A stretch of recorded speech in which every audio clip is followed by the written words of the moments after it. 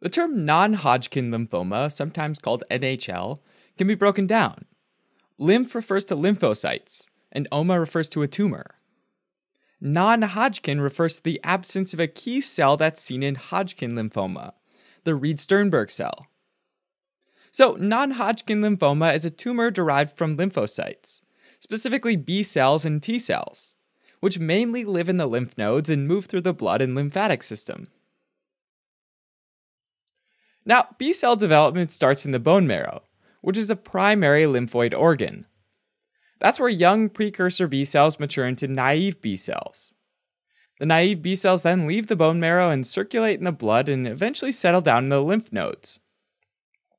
Humans have hundreds of lymph nodes scattered throughout the body, and they're considered secondary lymphoid organs. Sign up for a free trial today and watch the full video on osmosis.org.